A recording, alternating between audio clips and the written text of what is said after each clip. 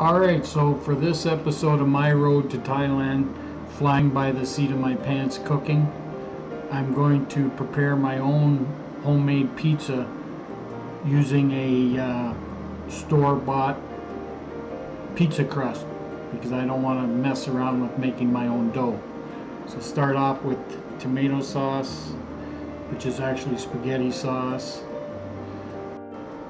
throwing on some Canadian back bacon. Now I'm going to add in some garlic sausage, add on some purple onion with celery pieces. Next I'll throw on some mushrooms, followed by some tomatoes, and then some herb flavored goat cheese. Top it off with some shredded Parmesan cheese and throw it in the oven for 10 minutes, 400 degrees preheated oven. Although I meant to put the chives on before it went into the oven, this is what the pizza looks like coming out of the oven.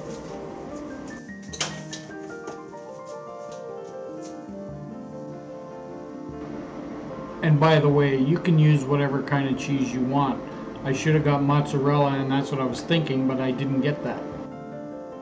But I did put chives at the end. 10 minutes, 400 degrees. I believe it wouldn't have hurt to go a couple more minutes. Homemade pizza's the best.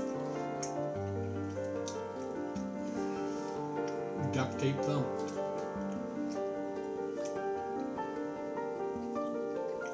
I'm not going to show you the picture of what happened to my thumb. This was 2 nights ago while trying to make scalloped potatoes.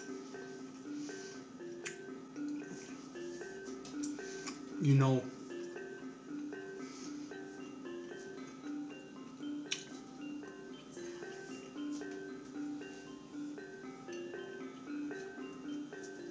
I'll show you what I did it on. I'm not showing you the picture.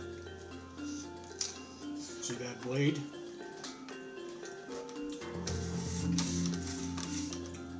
Guess who wasn't using the safety equipment? I won't do that twice, I guarantee you. And the reason I did it, because I've always used this. Well, I've actually had this a very short period of time. And I've used it twice. The first time I used it. The second time, I'm watching a YouTube video of this guy making scalloped potatoes, and he doesn't have a rig like this. He just has one that you hold in your hand, and I think it's called a mandolin. I don't know why, because I thought a mandolin was a musical instrument. Anyway, he's holding it in his hand and he's doing the thing with the potato. I thought, well, you know what? It's probably easier to do it that way and quicker, because that thing's a pain in the rear. Trying to hold the potato down in there, slide it along. It works, but it's a pain. So, anyway, long story short, it was a bigger pain without it.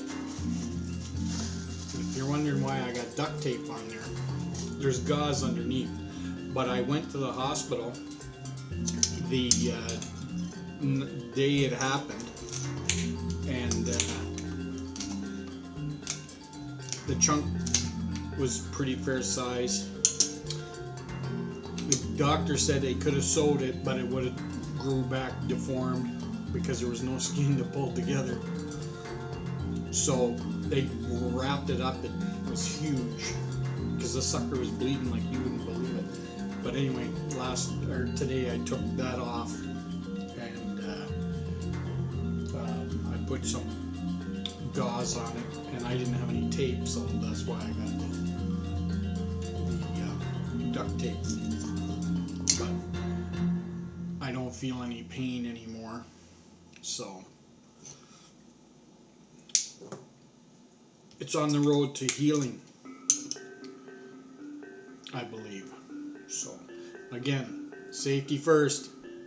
Wear your hard hat, your safety glasses, safety boots, and use the safety equipment for all you kids out there. No shortcuts. That's what happens. I'd show you the picture, but it's supper time. I don't want people to throw up. You know what I'm saying?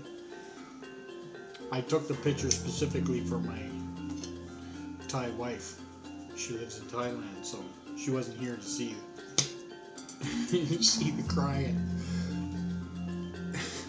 I'm looking around because I wanted to make sure I got all the blood off the ceiling and the wall and the fridge and the floor. Because when I came back from the hospital, because I remember when I did it, it hurt instantly, and I'm like, ow, ow, ow. So blood is spraying everywhere, but I'm pretty sure I got it now.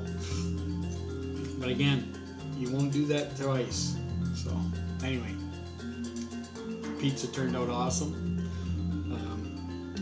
Maybe one of these days I'll try a homemade pizza sauce. But anyway, the wife is going to be calling soon from Thailand, so I gotta cut it short. Bye for now. Thanks for watching. Thumbs up if you like this kind of video. And if not, it's not the end of the world. But I appreciate you viewing anyway. Thank you. Bye for now. I'm out. Swati Ciao.